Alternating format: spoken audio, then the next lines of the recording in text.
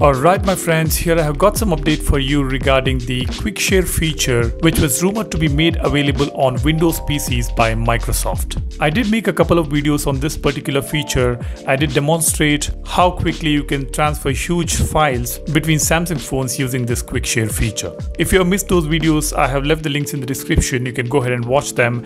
Now just to brush up your mind, this feature quick share is offered by Samsung for short distance file sharing service. This is a very easy and convenient way of transferring huge files between Samsung devices. You don't need a data cable or anything to transfer the files. You just need to search for the devices to which you want to share the data, which of course happens through Bluetooth, and then the connection will be established between the devices via Wi-Fi direct. This is a great feature which is already there on Samsung phones, and we can easily transfer files between Samsung phones. But this particular feature was supposed to be landing on Microsoft Windows PCs as well, which would have made the file sharing between the phone and the PC flawless. Imagine you don't connect a data cable, or you don't have to upload it to a particular drive and download it via Wi-Fi. All you need to do is just tap on share, search for the PC you want to transfer it to, and send the files. And in a jiffy you will be able to transfer those files onto the system.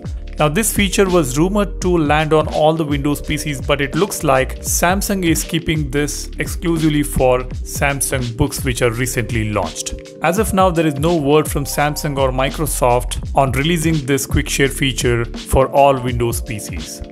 For now, it is not a great news for us since it is exclusive to Samsung's PCs. I'm hoping that Microsoft and Windows will work together to release this feature on all the Windows devices. As you all know that Microsoft and Samsung have partnered to offer seamless connectivity between the phone and the PC, where they are already offering features like link to Windows, notes integration, etc. I'm hoping that this particular quick share feature will also be made available for us, or it may remain limited to Samsung's ecosystem only. Fingers crossed.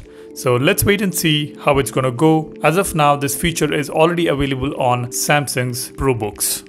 Alright then, that's all I wanted to share with you guys. If you find this video informational, make sure to smash that like button and be a part of Apex community to watch some cool contents on Samsung Galaxy phones, Galaxy watches, Android applications, and anything related to technology. Do go ahead and watch the video in which I have demonstrated the quick share feature between the phones. I have left the link in the description. Thanks a lot for watching. You guys take care and stay safe. I will see you in the next one. Cheers. Bye-bye.